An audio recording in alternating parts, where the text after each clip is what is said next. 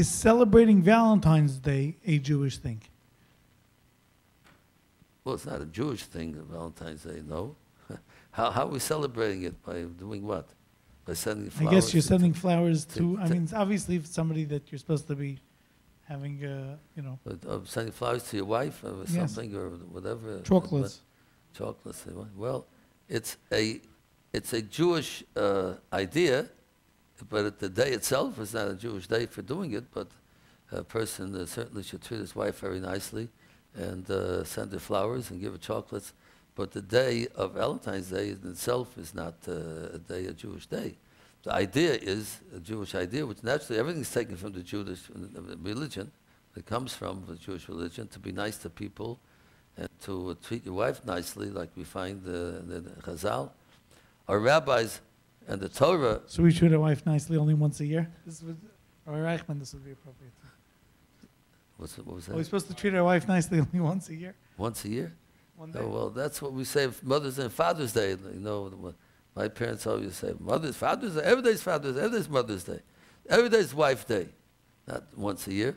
So you have to treat your wife nice all the time. If your wife is short and you're tall, bend over to her. Don't make her stand on tippy toes to talk to you. You're supposed to treat your wife nicely, bend over. She shouldn't have to talk too loud or get up, stand up the chair to talk to you. Bend over to her. You're supposed to treat your wife very nicely all year, every day. Okay. Rabbi Reichman. As a matter of fact, I just remind myself of a story in the Gemara, in the Talmud, that the Gemara says that certain rabbi's wife was very mean to him. She didn't treat him nice at all.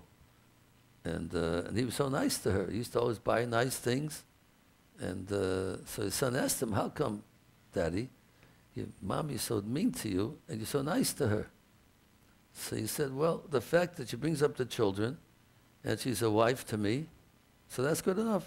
I have to treat her nicely, even though she's so mean, she does so bad, but she still does some things good about her.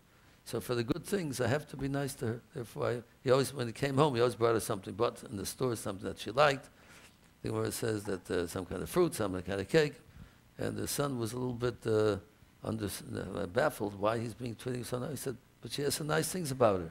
So you have to concentrate, like I said before Yosef, you concentrate on the nice teeth. You don't look at the bad, look at the good. So the good things I get from her, that's worthwhile to be nice to her.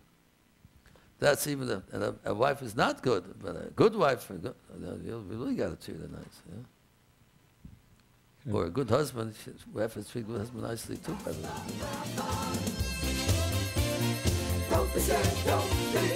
Who can I call?